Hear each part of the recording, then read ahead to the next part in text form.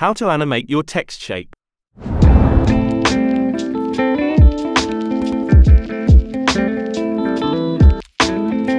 Today's video is sponsored obviously by the UFOs.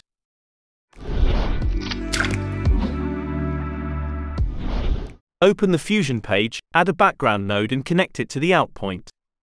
Choose a color for your background. Add a merge node. Bring a text node in empty space, and drag it to the left viewer. Type your text and adjust the size to your liking. Add a displace node after. Bring any texture image you can get from Google. Add a resize node after the texture to make it the same as your project dimensions. Add a transform node. Change the edges to mirror. Right-click to the center value and select to modify it with shake. Go to the Modifiers tab and bring down the Smoothness slider.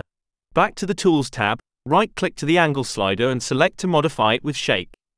Go to the Modifiers tab, bring down the Smoothness slider and change the Maximum slider to 360. Now you've got this epileptic moving texture. Add a stop motion node after, and keep the frame repeat value to 5. Connect the stop motion to the green point of the displace, and the displace to the merge as a foreground. Select the displace node. You can keep it as it is if you want, but what I like to do is to change the type to X and Y, and play around with X and Y refraction. Once you are satisfied, you can select the merge node and move the position of the text. If you liked this clip, subscribe to this channel. If you didn't, they are coming to take you.